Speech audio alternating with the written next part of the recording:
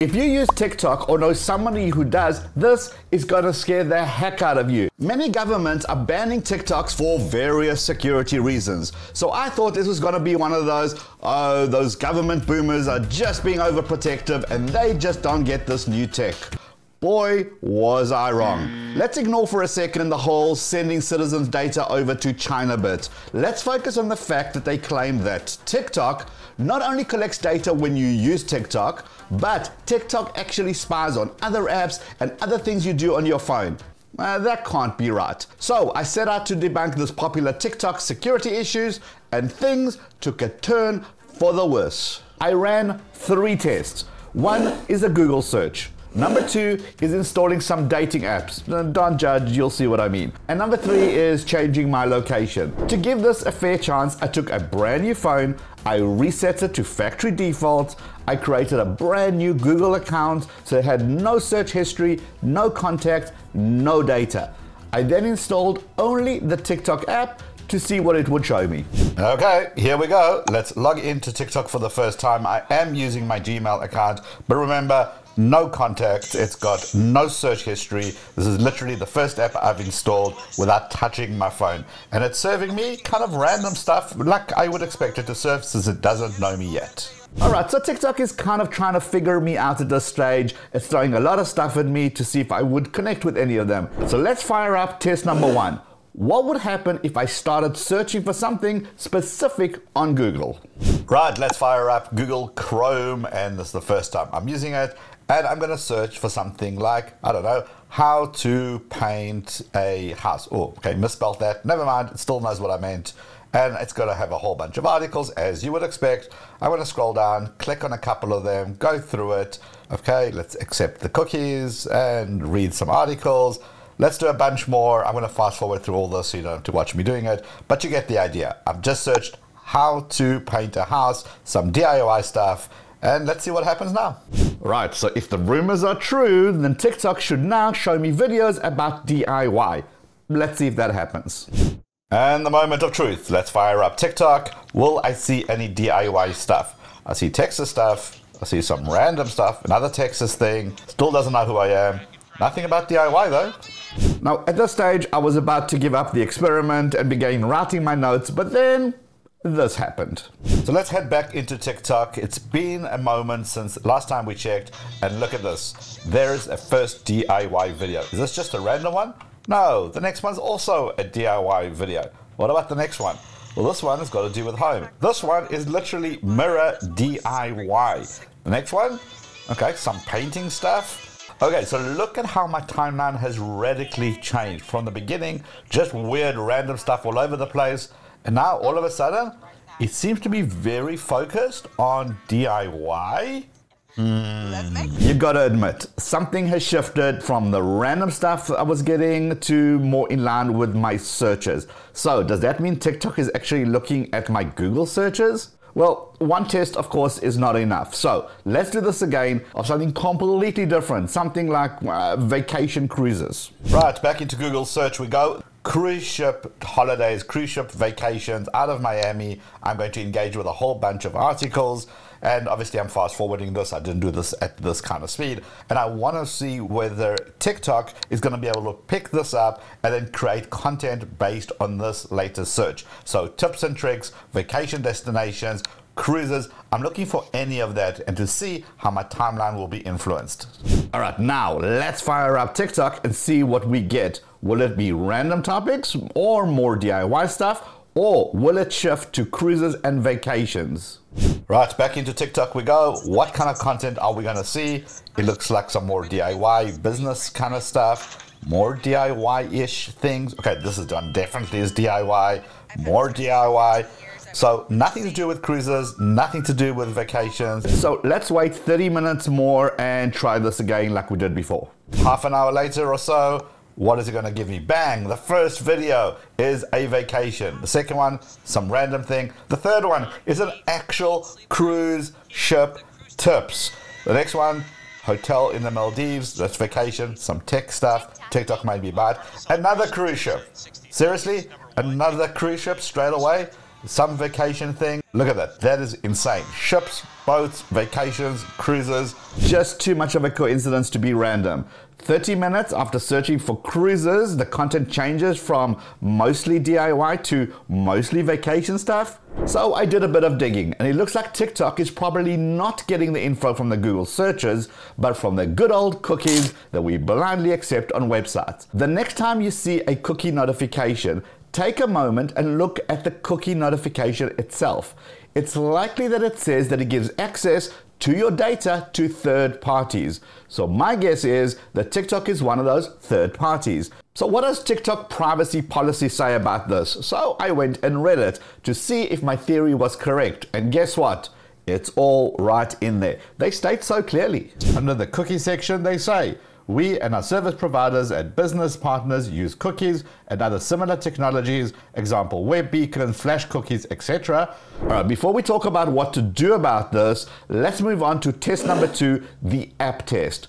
Does TikTok see the apps that you have on your phone so it can show you more videos based on those apps? Okay, I'm going to do something weird. I'm going to install a whole bunch of dating apps. I'm going to install Tinder, Plenty of Fish dating app, Bumble, I don't know, whatever these things are, Grindr, Hinge, Plenty of Fish. These are just apps that came up. Honey, I didn't even log in, I promise. Look here is proof.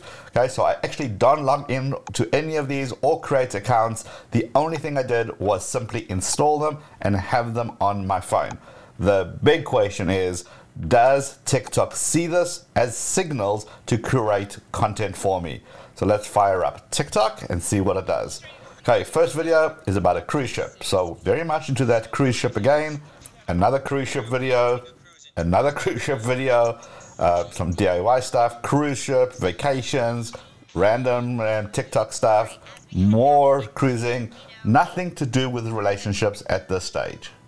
So once again, no changes in the content, still cruises and vacation, but did you notice how there was very little DIY? As before, let's wait 30 minutes and then check back in again. About 30-40 minutes later, we're logging in. What are we going to see? Vacation stuff, and the first relationship video popped up.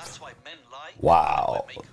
Okay, another vacation thing, another relationship video that's popped up, another cruise thing, another relationship, more relationships things that have come into play here, more relationships. How does the timeline change so drastically in such a short period of time? Wow.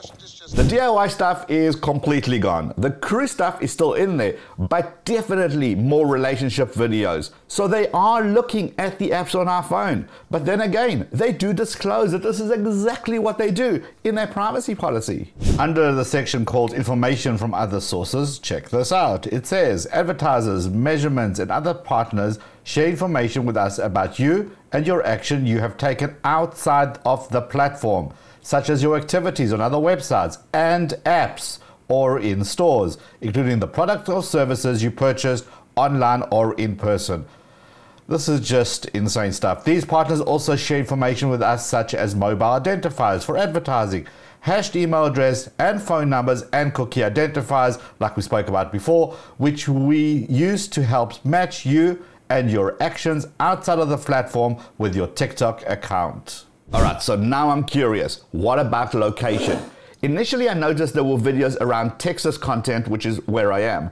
So what happens if I change my location using a VPN? Okay, I've got my NordVPN, not sponsored, on this phone. I'm going to go to London, so I'm going to change my location from Texas to London, and let's see how quickly TikTok will react to a change of location. So firing up TikTok, and then, man, the first video, 3 days in London. How crazy is that? That happened so quickly. What's the next one? NYC, relationship stuff. Okay, so a bit of a mixed bag. A little bit of England mixed in with just the randomness and vacation stuff of TikTok. Interesting. The first video was about London, but the rest were bits and pieces from dating and vacations. Again, let's give it some time and let's see what happens. Okay, this time we waited about an hour. I'm still connected to London and I want to see what TikTok reacts. So, the moment of truth, fire up TikTok and some relationship stuff. 3 days in London. Monument Station, Underground, that's in London. 3 reasons why you should travel to London. I mean, come on. So just by changing the location, we managed to get a bunch of videos to do with London specifically, amongst the relationship and the vacation stuff and some cruising stuff. Okay, so once again, it's pretty clear, and again, it's all laid out in their privacy policy. So they have the usual: we collect information about your approximate location, including location information based on your SIM and or IP address. But check this out. In addition, we collect location information such as tourist attractions, shops, or other points of interest if you choose to add the location information to your user content. So now what? Well, firstly, let me be clear when I say this isn't meant to be a "I got you" video. I'm just sharing what I experienced, and your experience may be different. We have no insight into how exactly the TikTok algorithm works, and I use TikTok's own privacy policy to confirm my findings. Secondly, I have a link in the description that links to TikTok's privacy policy. It has an entire section called Your Choices, which shows you how to opt out of all this tracking stuff. Now, take that with a pinch of salt, knowing who wrote it. Now, thirdly, I think we're only scratching the surface. The more I read the privacy policy, the more questions I have, the more I'm convinced there's a lot more that's not being said. I mean, here's a case in point. Gizmodo just released an article where they discovered that over 28,000 apps actually use TikTok software development kit. That's called an SDK.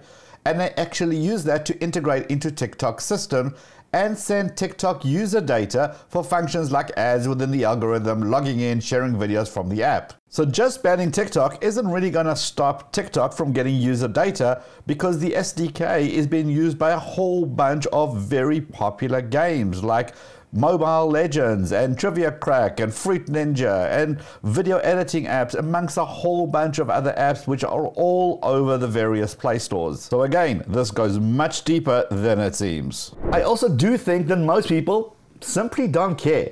I mean, think of a 15-year-old watching some funny prank videos. Are they really too concerned if they Googled what's the legal drinking age in Barcelona and now TikTok knows that? And then they go do some funny TikTok challenge and then they upload it. Now, as a parent, this is concerning, as their digital footprint will have an impact on their future. And whilst we're on the topic of future, if all this content is being fed to China, what if your child grows up and works in government or law enforcement or has access to classified info? It's not beyond the realm of possibility to think that all this info they're uploading to TikTok today could be used to identify them and target them in the future. We've all seen how facial recognition, AI, and deepfakes are being used today. Can you imagine how all this data being used today to teach AI machines will be used tomorrow?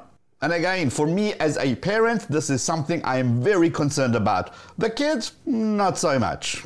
Now, personally, I would think twice about having confidential apps or notes on the same phone that you have TikTok. Read that privacy policy and tell me again if you're 100% confident that TikTok doesn't have access to that data. So I would love to know what you guys think. If you have TikTok, will you keep it or remove it? Will you warn your family and friends that they're paying for this TikTok freebie stuff with their data from their phone? And speaking of phone, are you still walking around with your phone's Wi-Fi switched on all the time? You may want to reconsider when you watch this video right over here, or watch this video right over here that YouTube thinks you will love. Hit the head down here to subscribe, give the video a thumbs up before you head out, and I'll see you in this video, or in this video, or I'll see you in both.